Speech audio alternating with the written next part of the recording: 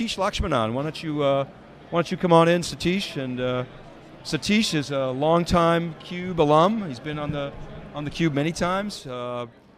Flew up here this morning. Thanks very much for making the time. Dave, great to be here. Great to see you again. Looking sharp as usual. All kinds of crazy action. You know, you flew right into the storm. Salesforce, Oracle, the urinary Olympics. It just doesn't get any better than this, does it? It's perfect, exciting time. We introduced a couple of new products, so yeah, we're going to talk about that, and looking forward to the update. So, Oracle Open World, arguably the largest tech show that's out there. Sure. Oracle, of course, really the center of the data universe, and has been for many, many years. And your business is a lot about data, of course. So, a lot of your customers or customers are running Oracle. But let's start with what's new in your world, Satish. You guys had a bunch of product announcements. Let me set it up. I mean, we have talked a lot over the last couple of years about the transitions that are underway. A faster fiber channel, Ethernet, 10 gig E, fiber channel over Ethernet. And the users that we talk to are struggling. Okay, they're trying to figure out, all right, which way do I go? Do I have to make a choice? Will I get locked in? So the announcements that you've made this week are all about giving more flexibility and more choice. So why don't you, I said this week, but this past month. Sure. All about more flexibility, more choice. Take us through what you announced, what the philosophy is, and then we'll get into it. Sure. Thanks. Like you said, Oracle Open World is a fantastic show. Really important to a lot of enterprise class customers, and we wanted to align our new product announcement with Oracle Open World so we could talk more about it at this venue.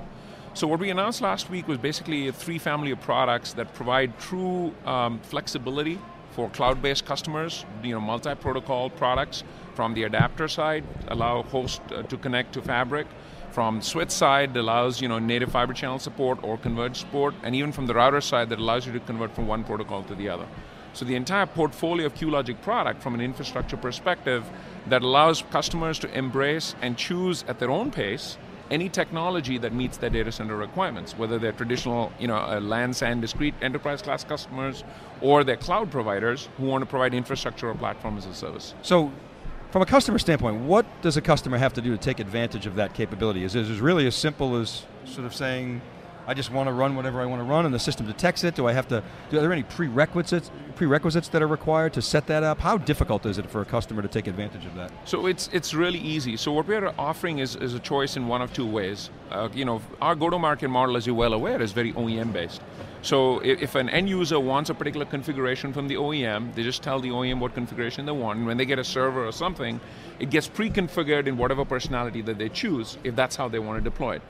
The other operational model is when an actual end customer, an end user, who maybe initially wants to deploy fiber channel, can deploy fiber channel, and through migrating the firmware load, can change that personality to CNA if they want to reconfigure the rack, with servers. So that's another way to do it.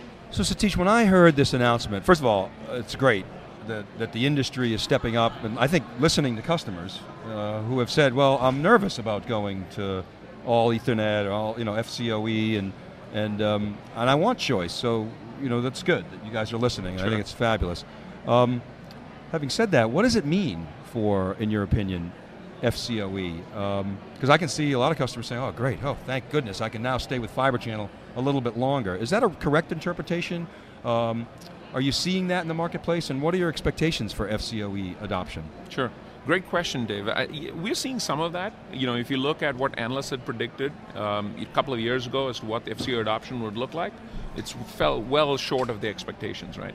So FCOE adoption is slower, and our view is we really don't want to force any one technology or protocol onto the end customer. We want to give them full choice. So truly protocol agnosticity is kind of our strategy. And what we are saying is, if you want to continue a native fiber channel path, continue down that path. If you truly want to adopt convergence and reap the benefits of it at the edge from a total cost of ownership and performance perspective, do so. You don't care? We don't care. Yeah, okay, good. So I want to talk about this notion of end-to-end. It's something that comes up a lot, especially when you talk to customers, right? Especially with virtualization. Virtualization changes everything. It becomes this big black box. I don't know what's going on in the middle. Right. And so customers are increasingly saying, all right, can you give me a management stack that can give me end-to-end visibility that allows me to do performance management and tuning and other things that I want to do. Is that something that you're hearing, and what role, if any, can QLogic play to facilitate that? Yeah, so great question, we're absolutely hearing that. If you look at Oracle, since we're at Oracle Open World, the database solution, the optimized database solution that they provide, truly vertically integrated database solution, is powered by QLogic technology. Now, we have certainly seen customers who want to go to companies like Oracle, truly vertically integrated, and saying, give me an optimized solution. If they want to embrace virtualization, as you talked about, they really want it from end to end. What they don't want is a piecemeal solution where only at the I/O side there's some virtualization and there's no way to stitch it together when it comes to the fabric and actually be able to virtualize storage and be able to migrate those applications, right, in order to maintain business continuity and resiliency. So definite requirement from customers. What we do, our strategy is to make it easier.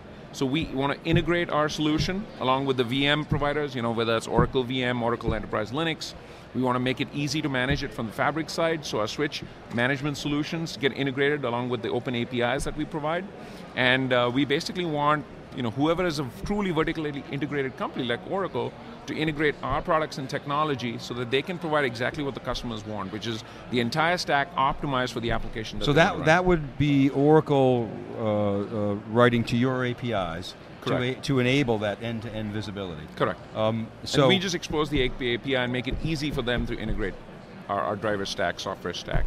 Okay, so you release an SDK and correct. And the developers go at it. Right. I want to follow up on that because you guys, you're obviously very strong at the adapter level and CNAs. You've got the edge switches, right. If you will. The core is not your sweet spot. Right. And you've got, I guess if you look at where you're going with the power of the edge switches, you can start to see them getting more core-like in terms of capabilities. But that's not your install base. Correct. So you could provide that end-to-end visibility through those API, working with whose ever core switches. Yep. Right. That's exactly right. And then your management stack or somebody else's management stack? Is it a manager of manager type of thing? Explain how that works. It's typically the OEM's management stack. So what we provide is our APIs that basically allow their management utilities to talk to our driver and firmware, right? And similarly, we provide our own management utility, but it's a very point-based solution. It's only allows an end customer to manage our adapter. Conversely, if you look at a virtualized solution, right, we open up APIs to VMware or Oracle or whoever, right, and through their management utilities, people can manage the virtualized environments on host or storage. So it's really, we're giving, again, going back to the previous strategy I talked about, it's about choice. We're not forcing them to use the utilities that we want to expose, and whatever an end customer chooses, they want to use a VMM, a virtual machine management utility, if they want to use an OEM management utility, if they want to use third-party management utilities, they want to do it from the fabric, we just want to expose our products to it. Okay, well, we're here at Open World, so let's talk a little bit about Oracle. What you and I have talked about virtualization, the impacts of virtualization. We were at VMware a month ago, VMworld a month ago, and obviously tremendous uptake there. What's different about Oracle? So one of the biggest values that we see, it's truly vertically integrated, right? If you look at some of Oracle's competitors, they don't have all the way application down to the hardware nailed down. Mm-hmm. So if you look at all of the IP that they own, from the Spark processors all the way up to the actual database type application, that they can provide a complete solution. Where we fit into that is our driver stack is key to providing that integrated solution. So if they want to run, I've talked about earlier about some of our I/O product capability where we provide true application performance for key block sizes like Oracle Exchange, Oracle old TP-OLAP type of applications.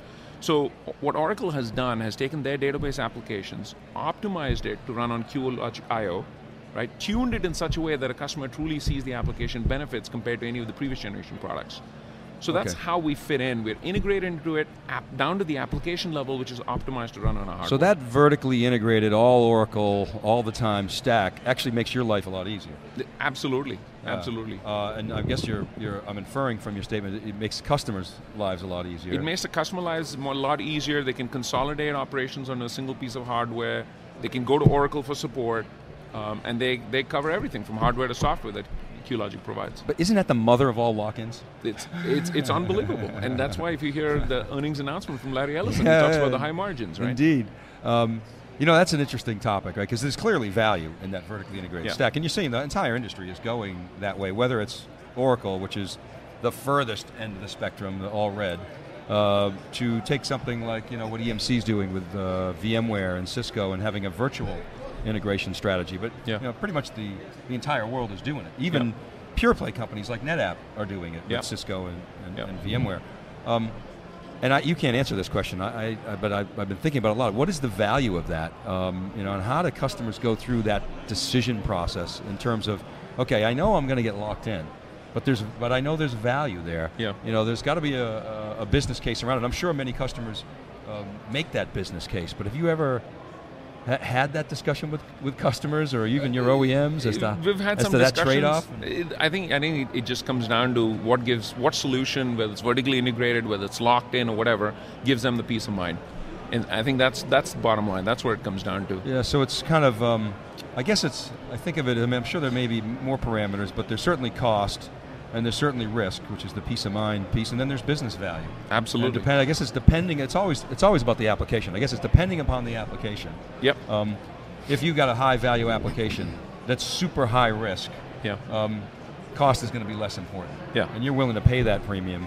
You don't mind as much. You mind getting locked in after you're locked in, and you're paying that price. Yeah. But it's driving hundreds of millions or billions of dollars of revenue. Yeah. You're not going to worry about it. So it really is that trade-off, that spectrum. And if you continue on that thought, some of the differentiated features that Oracle provides. So there's a lot of talk at Oracle Open World about T10 diff, kind of data integrity, data protection kind of technologies, which we are closely working with. So if you think of what the value they bring, other than just pure vertical integration, application optimized, they're also bringing them additional functionality that provides business continuity, disaster recovery type of solutions that they can get from one place, one-stop shop.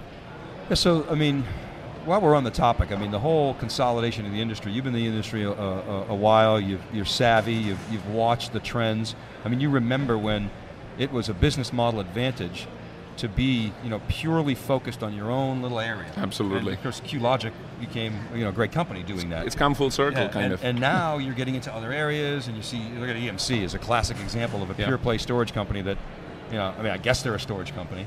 Yeah. I guess. Yeah. But there's virtualization, there's Documentum, there's security, who knows. What do you think that means for QLogic? And what does it mean for the industry, that consolidation trend? So one thing is, I think it's nothing but good for QLogic, right? That's growth opportunity. If you think about historically what we were a fiber channel company, and our growth was tied to how much fiber channel uptake happens at the back end of the data center.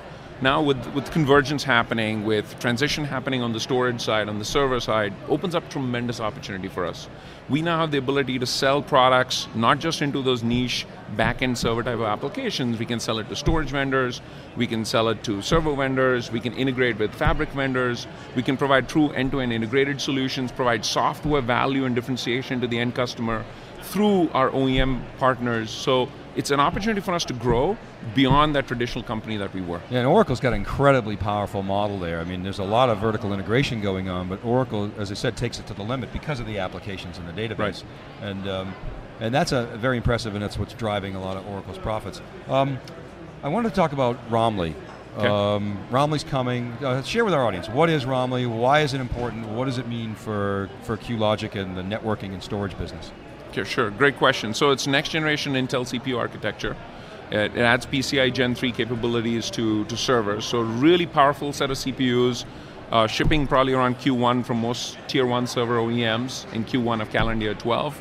Aligns very well with the introduction of next generation technology, so 16 gig fiber channel, for example, for back-end database type of applications. Broad-based adoption of 10 gigabit Ethernet, whether it's a LOM, whether it's a daughter card, that allows pure 2 ports of networking connectivity or converged connectivity from 2 free ports that you get on a server. So all of these technology transitions, convergence happening in rack and tower and blade, adoption of next generation 16 gig fiber channel technology, all of it is tied to more powerful CPUs. So it's a great opportunity for us to sell more QLogic products. So how will that drive 10 gig adoption? Because you're seeing 10 gig E largely at the core today, right? Mm-hmm. How will Romley affect that, in your opinion? So with CPU becoming much more powerful, with virtualization getting adopted more and more, So people running more applications on one physical server, I/O starts to become a bandwidth limitation, right?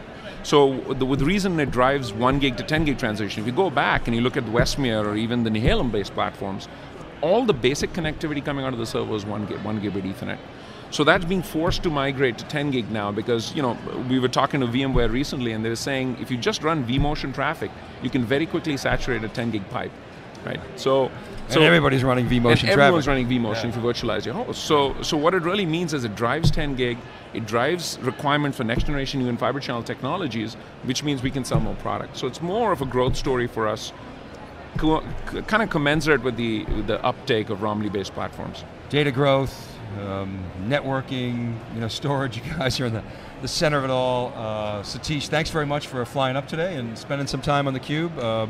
Enjoy the rest of Open World, and it's great to see you, my friend. Thanks for the opportunity. Good to see you again. All right, appreciate it.